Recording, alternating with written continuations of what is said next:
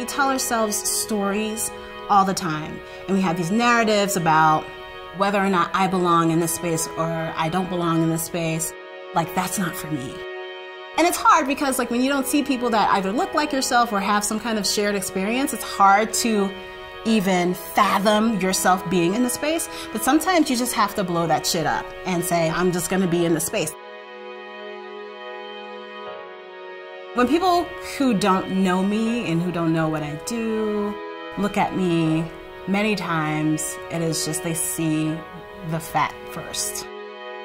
That number on the scale or the size on your clothes do not determine who you are as a person. That's not all that I am. I'm a mom, I'm a daughter, I'm a wife. Like, I am so many different things that go way beyond what my appearance is or what my body is. I'm scared. I've done long races before, but I haven't done one that is an actual sky race. I have worries, but I can't let that hamper me. I can't let the unknown stop me, because then there's no growth in that. I think there are 4 big climbs at Broken Arrow Sky Race. Right out of the start line, you are climbing your first hill. I just let myself suffer. It's a part of the game. Like, it is par for the course, suffering.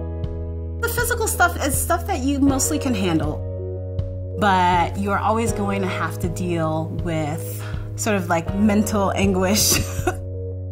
Especially me, I'm slow, and so I'm out there for a really, really long time. You have to learn to deal with your brain telling you you can't go on. But your legs and the rest of your body seem to know that you can go on. And I think that is an incredible lesson for life. It's gonna be hard. It's gonna be really difficult. There are parts that you're not gonna be a badass at. And I'm not a badass at any of this. And so it's always hard. But there are views to look at. There are like incredible moments of flow. There are people to meet.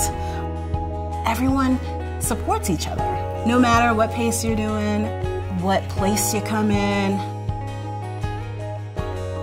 The fact that I can move my body up a mountain, I think that's an incredible feat. When I'm in that space of gratitude, the world kind of opens up for me. I always learn something really deep about myself when I'm doing these really hard things. You get to see the world in a different way, from a different perspective, and you see yourself from a different perspective. That kind of moment is what I live for.